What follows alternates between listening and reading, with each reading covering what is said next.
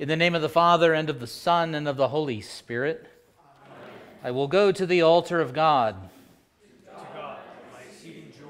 Our help is in the name of the Lord. Who made heaven and earth. Beloved in the Lord, it is our intention to receive the Holy Supper of our Lord Jesus Christ, in which he strengthens our faith by giving us his body to eat and his blood to drink. Therefore, it is proper that we diligently examine ourselves as St. Paul urges us to do, for this holy sacrament has been instituted for the special comfort of those who are troubled because of their sin, and who humbly confess their sins, fear God's wrath, and hunger and thirst for righteousness. But when we examine our hearts and consciences, we find nothing in us but sin and death, from which we are incapable of delivering ourselves. Therefore, our Lord Jesus Christ has had mercy on us. For our benefit he became man, so that he might fulfill for us the whole will and law of God, and to deliver us, took upon himself our sin and the punishment we deserve. So that we may more confidently believe this and be strengthened in the faith and in holy living, our Lord Jesus Christ took bread, broke it, and gave it to his disciples, and said, "Take, eat, this is my body which is given for you." It is as if he said, "I became man, and all that I do and suffer is for your good. As a pledge of this, I give you my body to eat." In the same way also he took the cup, gave thanks, and gave it to them, saying, "Drink of it, all of you. This cup is the New Testament in my blood, which is shed for you for the forgiveness of sins." Again, it is as if he said, "I have had mercy on you by taking into myself all your iniquities. I give myself into death, shedding my blood to obtain grace and forgiveness of sins, and to comfort and establish the New Testament, which gives forgiveness and everlasting salvation. As a pledge of this, I give you my blood to drink. Therefore, whoever eats this bread and drinks this cup, confidently believing this word and promise of Christ, dwells in Christ, and Christ in him, and has eternal life. We should do this also in remembrance of him, showing his death, that he was delivered for our offenses and raised for our justification. Giving him our most heartfelt thanks, we take up our cross and follow him, and according to his commandment, love one another as he has loved us. For we are all one bread and one body, even as we are all one partaker of this one bread and drink from the one cup. Just as the one cup is filled with the wine of many grapes, and one bread made from countless grains, so also we, being many, are one body in Christ. Because of him, we love one another, not only in word, but in deed and in truth. May the Almighty and merciful God, the Father of our Lord Jesus Christ, by his Holy Spirit, accomplish this in us. Amen. Having heard the word of God, let us confess our sins to him, imploring him for the sake of his Son, Jesus Christ, to grant us forgiveness. O Almighty God, merciful Father, I, a poor miserable sinner, confess unto you all my sins and iniquities, with which I have ever offended you, and justly deserve your temporal and eternal punishment. But I am heartily sorry for them, and sincerely repent of them. And I pray you of your boundless mercy, and for the sake of the holy, innocent, bitter sufferings and death of your beloved Son, Jesus Christ, to be gracious and merciful to me, a poor sinful being. God be merciful to you and strengthen your faith. Amen. Do you believe that the forgiveness I speak is not my forgiveness but God's? Yes. Let it be done for you as you believe. In the stead and by the command of my Lord Jesus Christ, I forgive you all your sins in the name of the Father, and of the Son, and of the Holy Spirit. Amen. Now may the God of peace himself sanctify you completely, and may your whole spirit, soul, and body be kept blameless at the coming of our Lord Jesus Christ. He who calls you is faithful. He will surely do it. Go in peace. In peace, let us pray to the Lord. Lord, have mercy. For the peace from above and for our salvation, let us pray to the Lord.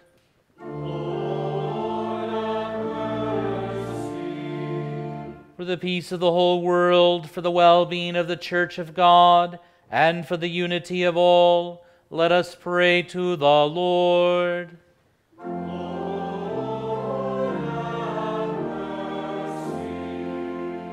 For this holy house, and for all who offer here their worship and praise, let us pray to the Lord.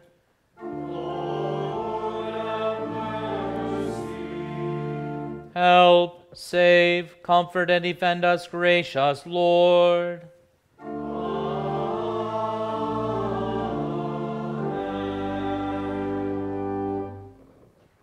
The Lord be with you. And also with you. Let us pray. O Lord, in this wondrous sacrament you have left us a remembrance of your passion. Grant that we may so receive the sacred mystery of your body and blood, that the fruits of your redemption may be continually manifest in us. For you live and reign with the Father and the Holy Spirit, one God, now and forever.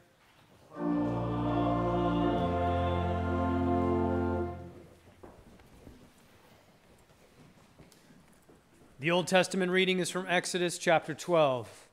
The Lord said to Moses and Aaron in the land of Egypt, "This month shall be for you the beginning of months. It shall be the first month of the year for you. Tell all the congregation of Israel that on the 10th day of this month every man shall take a lamb according to their father's house, a lamb for a household. And if a household is too small for a lamb, then he and his nearest neighbor shall take according to the number of persons, according to what each can eat. You shall make your count for the lamb. Your lamb shall be without blemish, a male, a year old.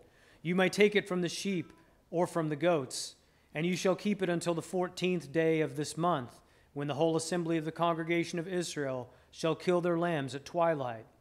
Then they shall take some of the blood and put it on the 2 doorposts and on the lintel of the houses in which they eat it. They shall eat the flesh that night, roasted on the fire with unleavened bread and bitter herbs they shall eat it. Do not eat any of it raw or boiled in water, but roasted, its head with its legs and its inner parts. And you shall let none of it remain until the morning. Anything that remains until the morning you shall burn. In this manner you shall eat it, with your belt fastened, your sandals on your feet, and your staff in your hand. And you shall eat it in haste. It is the Lord's Passover.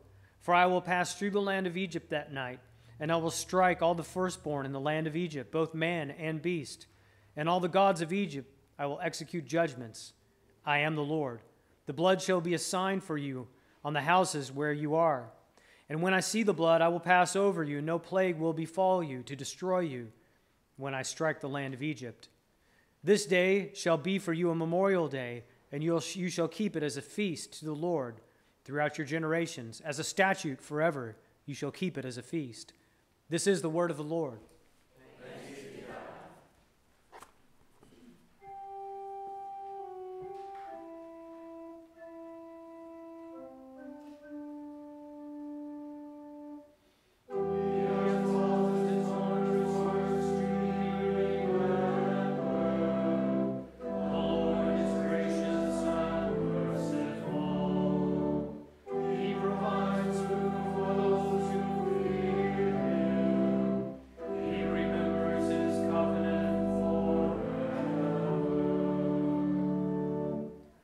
The epistle is from 1 Corinthians chapter 11.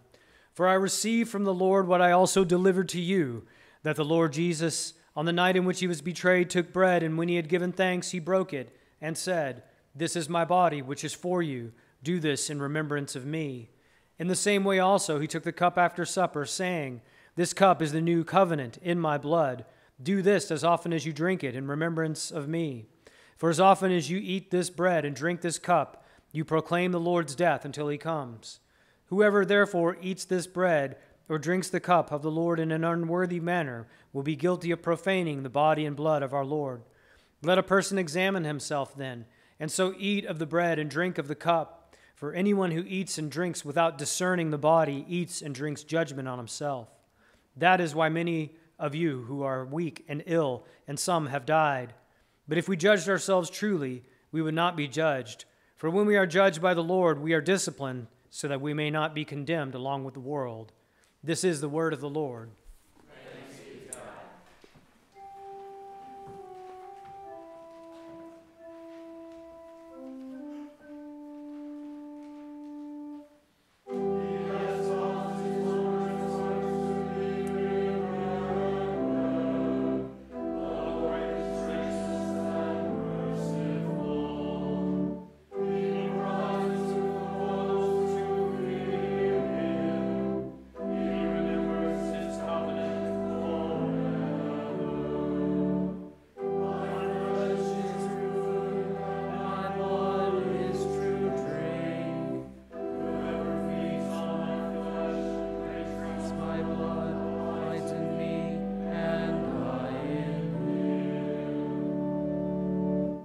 The Holy Gospel according to St. John, the 13th chapter.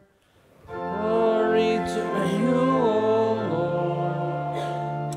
Now before the feast of the Passover, when Jesus knew that his hour had come to depart out of this world to the Father, having loved his own who were in the world, he loved them to the end.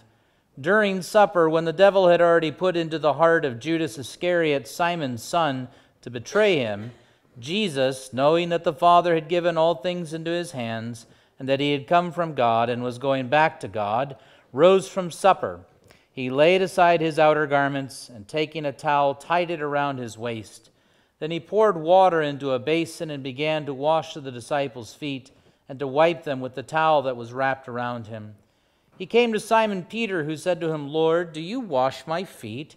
Jesus answered him, "What I am doing to you, you do not understand now, but afterward you will understand." Peter said to him, "You shall never wash my feet." Jesus answered him, "If I do not wash you, you have no share with me." Simon Peter said to him, "Lord, not my feet only, but also my hands and my head." Jesus said to him, "The one who is bathed does not need to wash except for his feet, but is completely clean. And you are clean, but not every one of you." For he knew who was to betray him. That is why he said, "Not all of you are clean." When he had washed their feet and put on his outer garments and resumed his place, he said to them, "Do you understand what I have done to you? You call me teacher and Lord, and you are right, for so I am. If I then, your Lord and teacher, have washed your feet, you also ought to wash one another's feet. For I have given you an example, that you also should do as I have done to you. A new commandment I give to you, that you love one another, just as I have loved you. You also are to love one another. By this all people will know that you are my disciples, if you have love for one another." This is the gospel of the Lord. Praise to you, O Christ.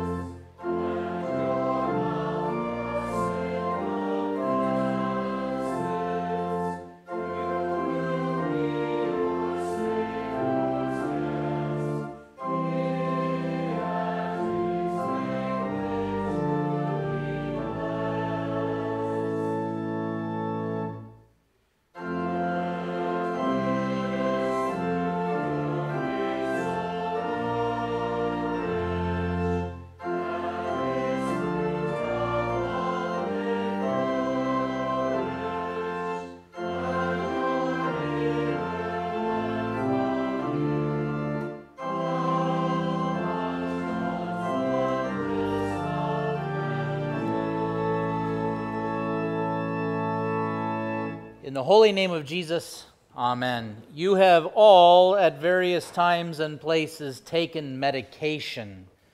You probably have, like me, a medicine cabinet full of medicine and vitamins and supplements and everything else. Maybe not as much as some, maybe more, who knows. But when you have to take medicine, you have to go and talk to somebody about what's wrong. You have to sit down with a doctor, maybe a nurse, and tell them and maybe even show them what's going wrong, what has happened. This is not going away. This is causing me problems. I just can't live with what's happening to me. And so, a prescription is written. I grew up as a PK, pharmacist kid. My dad, my grandfather, my great-grandfather were all pharmacists. Stop and shop at Schaff Drugs. Every morning at 6:30 a.m. is what my dad would say on his radio announcement. My dad used to bring home a book that was literally this thick, and it was all of the prescriptions that the FDA had approved. And every 4 months or so, he would get this packet in the mail of prescriptions, and he had to take out certain pages and put in new pages. Do you know how many prescriptions there are today that are approved by the FDA? There are 20,000 plus prescriptions. 20,000 plus prescriptions. That's how much we rely on medicine. Tonight, as we enter into what's called the Triduum, the 3 days, this is actually the beginning of a 3-day service. Maundy, Thursday, Good Friday continues with it, Holy Saturday, and then the Easter Vigil. And tonight we have the wondrous account of Jesus with his disciples in the upper room. It's almost like we are sitting on the outside of the upper room, looking in through a window and listening to what's going on. But you'll notice that in John's account here tonight, he doesn't talk about the institution of the Lord's Supper. The other gospel writers talk about how Jesus gives bread, gives wine, says, "Take, eat, take, drink, this is my body and my blood."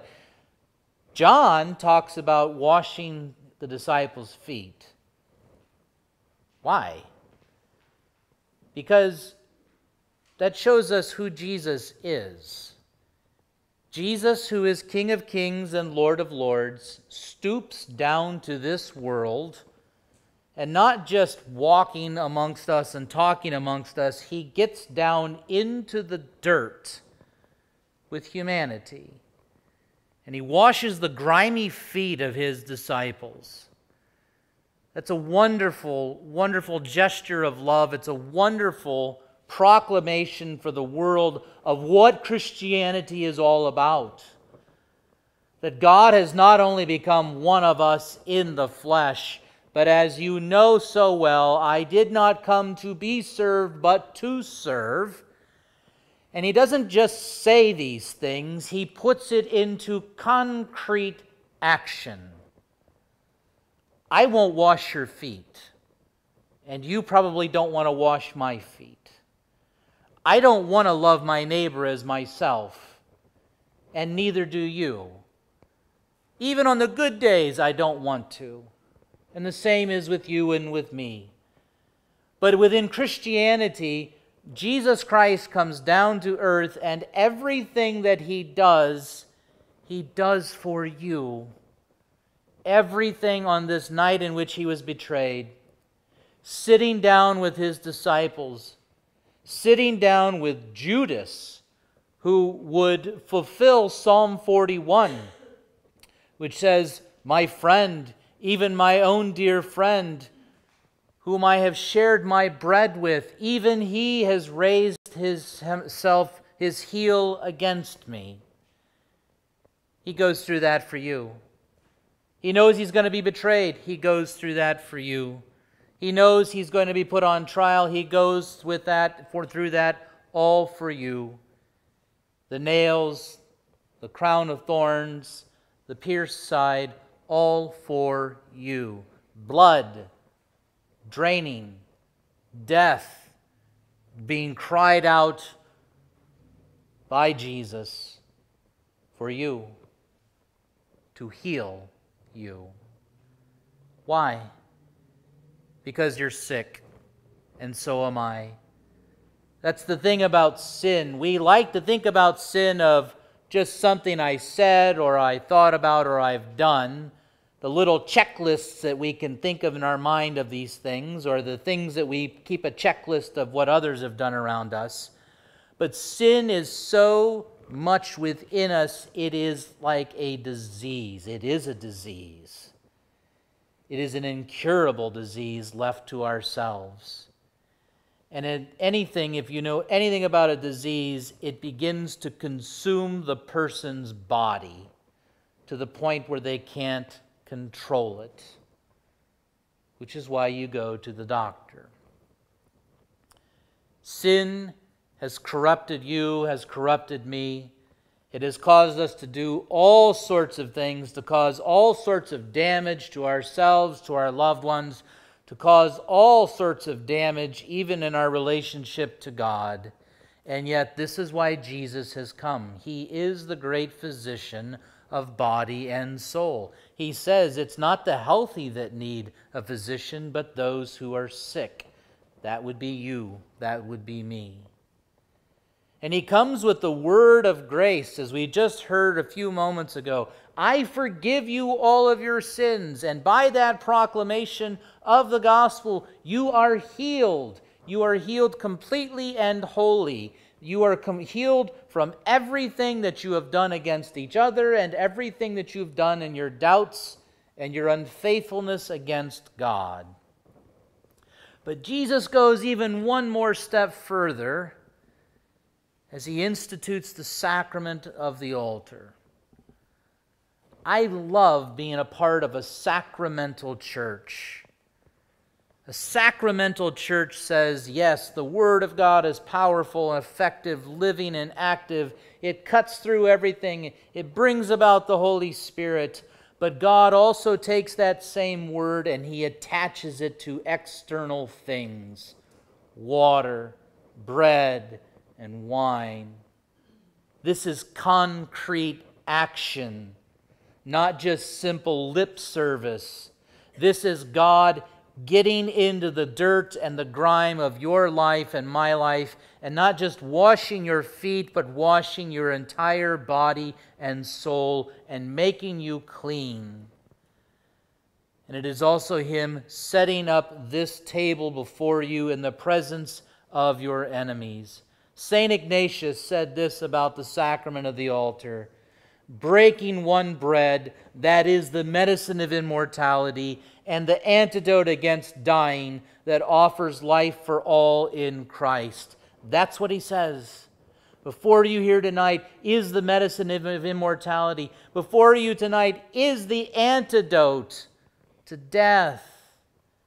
And just like any other medicine, we can't fully comprehend this. One of the physicians in this church, or even somebody like my dad or my brother who's a nuclear pharmacist, don't ask me about that. They can tell you how the medicine works. They can tell you how it's metabolized and how long it lasts and everything else. But when you go home and open up that medicine cabinet and you pop open that bottle, you pop it in your mouth and you take it by faith. You take it by faith and trusting that this is for my own good. This is for my benefit. This is going to hopefully take care of the problem. And that is how we come before the Lord's table here as a sacramental church. Not trying to rationalize, well, how can this be His body or His blood? How can this just be bread and wine? Or how can it not be bread and wine anymore with all of the debates that have happened throughout the world? We just simply take faith and trust in what Jesus says. Take, eat, take, drink. This is my body. This is my blood, given and shed for you. This is not some sort of little sentiment. This is not some little metaphor. This is the enfleshed God, Jesus Christ, true God and true man, deadly serious about deadly sins and deadly serious about giving you this gift, his body and his blood. In this sacrament, the Lord Jesus Christ brings you into participation, a communion, a one union, a common union with one another, with his body and his blood. In just a few short days, we are going to profess that Christ is risen from the dead, and anybody who rises from the dead has a heart that is beating, is breathing oxygen, is alive again. And that same body and blood that was crucified and that was risen from the dead is now here in this bread and wine, in, with, and under, by the power and command of God's Word. And just like any medication that you take, this now becomes one with you. His body becomes one with your body. His blood flows now in your veins. And not only that, you are now able to love because he first loves you. He pours his love into you here tonight freely, transforming our dying bodies into his immortal body. Or as Paul likes to say it, we are members of his body, of his flesh, and of his bones. Here is the medicine of immortality. Cyril of Jerusalem says it this way: "Do not therefore regard the bread and wine as simply that, for they are, according to the Master's declaration, the body and blood of Christ. Even though the senses suggest to you the other, let faith make you firm. Do not judge in this matter by taste, but be fully assured by faith, not doubting that you have been deemed worthy of the body and blood of Christ."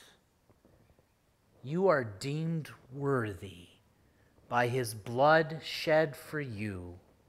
You are deemed worthy by his cross, his passion, his resurrection for you.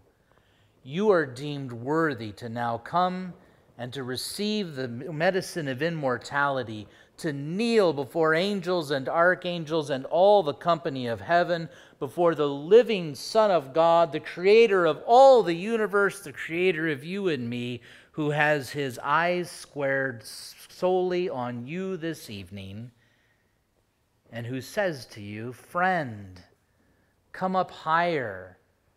Come to the marriage feast of the Lamb and his kingdom which has no end. Come, taste the medicine of immortality. Come, taste and see that the Lord is good." To Christ alone be the glory forever and ever. Amen. We rise to confess our faith. I believe in one God, Almighty, maker of heaven and earth, and of all things visible and invisible, and in one Lord Jesus Christ, the only begotten Son of God, begotten of his Father before all worlds, God of God, light of light, very God of very God, begotten, not made, being of one substance with the Father, by whom all things were made, who for us men, for our salvation, came down from heaven, and was incarnate by the Holy Spirit of the Virgin Mary, and was made man, and was crucified also for us under Pontius Pilate. He suffered and was buried. The third day he rose again, according to the Scriptures, and ascended into heaven, and sits at the right hand of the Father. And he will come again with glory to judge both the living and the dead, whose kingdom will have no end. And I believe in the Holy Spirit, the Lord and giver of life, who proceeds from the Father and the Son, who with the Father and the Son together is worshipped and glorified, who spoke by the prophets. And I believe in one holy Christian and apostolic church. I acknowledge one baptism for the remission of sins, and I look for the resurrection of the dead and the life of the world to come. Amen. Let us pray for the whole church of God in Christ Jesus and for all people according to their needs. Heavenly Father, you have built your church according to the humble image of your Son. Direct our faith to his self-offering on the cross. Draw us by his redemption and after his example to resist the allure of worldly power and pursuing of our own sacrifices, of our own satisfactions. Lord, in your mercy. Heavenly Father, by your righteousness, deliver our souls, which are precious in your sight, from death. Embolden our hearts to pray, confident that Christ prays with us. Lord, in your mercy. Heavenly Father, as the institution of your New Testament is celebrated this day among all people, make your saving power known throughout the earth. Grant those who boast in the sacrificial gift of Christ would share him in the world that he came to bless. Lord, in your mercy. Heavenly Father, give healing to the sick according to your will. Grant relief to the suffering by your grace. Give comfort to the grieving and peace to the dying. Bring all those who are in need of healing, the medicine of immortality fulfilled in Christ. Lord, in your mercy. O God, you desire not the death of sinners, but rather that we turn from our evil way and live. We come before you, although we have sinned and deserved only your wrath, yet we flee to your mercy in Christ Jesus our Lord, who gave his body and his blood for our redemption. Lord, grant that we may ever thus believe and never waver. Grant that in such faith we may worthily come to your altar to eat the very body and drink the very blood which your Son has given for our redemption. In thanksgiving, we remember and proclaim the sufferings and death of our Lord Jesus Christ, in whom we place our trust. Until his return, graciously receive our prayers, deliver and preserve us. For to you alone we give all glory, honor, and worship, with the Father and the Son and the Holy Spirit, one God, now and forever. Amen. The Lord be with you.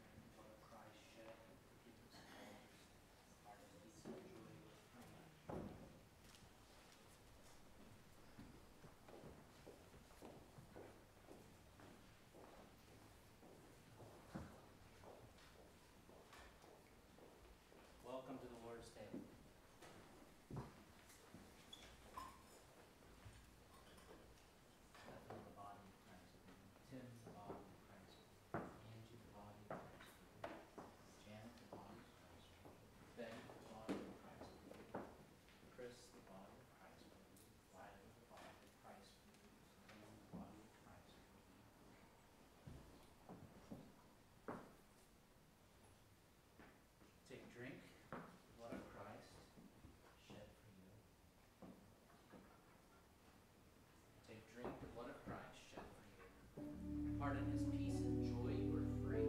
Amen.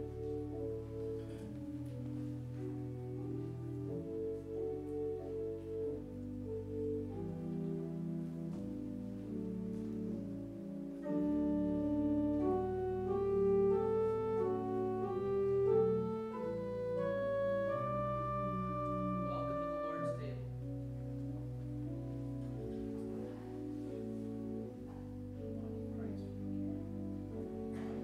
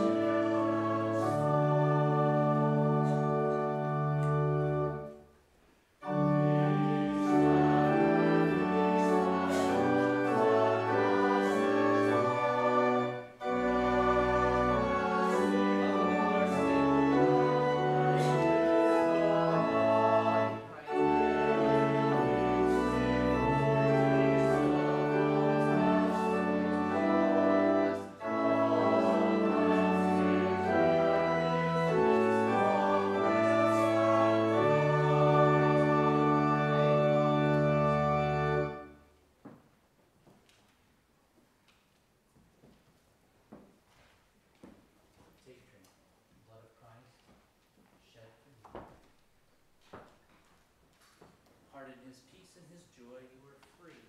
Amen.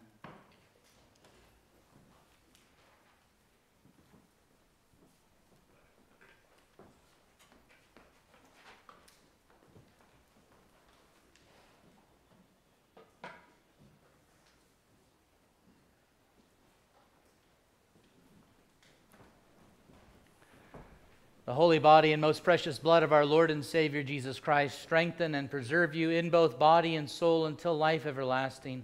Depart in his peace and his joy, you are free. Amen. Let us pray. Gracious God, our heavenly Father, you have given us a foretaste of the feast to come in the holy supper of your Son's body and blood. Keep us firm in the true faith throughout our days of pilgrimage, that on the day of his coming we may together with all your saints celebrate the marriage feast of the Lamb in his kingdom which has no end. Through Jesus Christ, your Son, our Lord, who lives and reigns with you in the Holy Spirit, one God, now and forever. Amen.